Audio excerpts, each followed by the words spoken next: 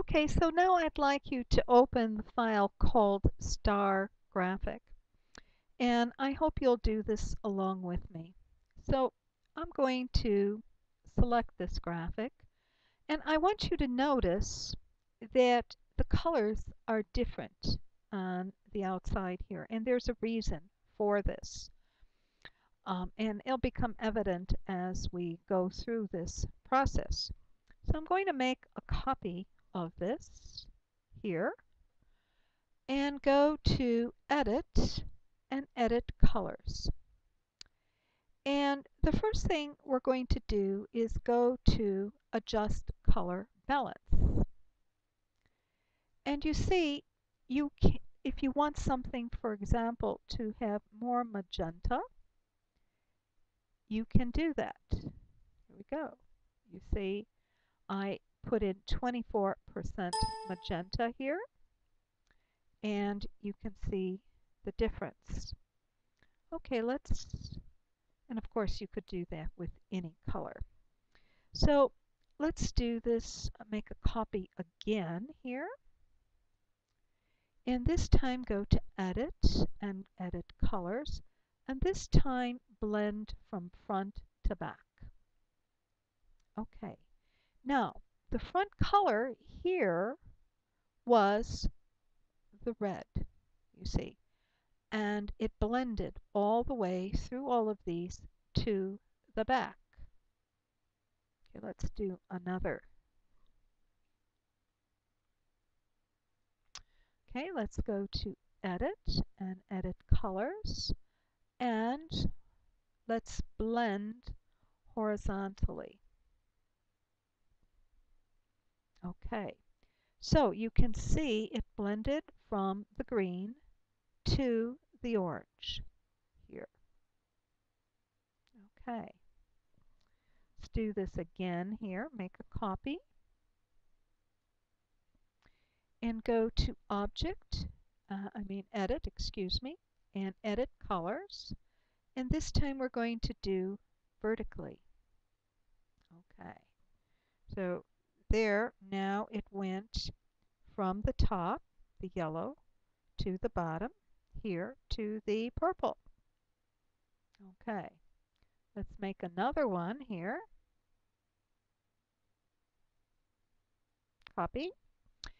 And we'll go to Edit and Edit Colors. And this was an RGB file.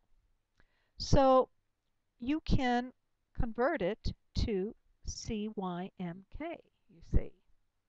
Now, this can be done just the opposite. Let's say that you started out with a CMYK file. You can convert to RGB, and let's say that you have a logo to do. You can then convert those to Pantone colors. Okay, so let's do this one more time here. And make a copy, and we'll go to Edit and Edit Colors, and this time convert to grayscale. Okay, and this is very useful if you are doing a job that was originally done in color and now it's going to be done in black and white or in a single tone color. You can convert to grayscale. And it's also a good way to see if you have proper contrast in your colors that you've chosen. Okay, let's make another copy here and go to Edit and Edit Colors, and let's invert colors. Okay, so what this does is it changes the colors to be the opposite colors of what they are on the color wheel. So you can see blue is the opposite of yellow. Okay, now one more here. And here we're going to go to Edit and Edit Colors. Now, if you're doing a project, you may want to overprint black. Okay, so let's see how that works. I'm going to actually take this off and put down a rectangle and take off the stroke color here and put on a fill color that is, oh, let's say a light blue. There we go. All right.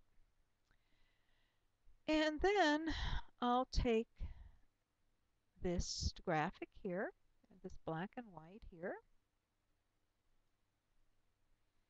and I will copy it and paste it here. I think I'll have to bring it to front. Oh no, I didn't. Okay, so if I wanted this to overprint the black so that it wouldn't knock out the back color, this is where I would do that. I would take that graphic and I'll just move that again so that it's still selected. And I would go to Edit and Edit Colors and Overprint Black. And I'll just show you how that does it. And you can see that you can say include blacks with CMY, exclude spot blacks. You have some choices here. Okay, so let's see what else we have here. Let's select this and make a copy. And here we'll go to Edit and Edit Colors. And we're going to go to Saturate. And what's so cool here is you can saturate the colors like that, make them very deep. Or, and you can see what I did there, or you can desaturate them too. So, okay, so I think I'll leave these saturated. So that.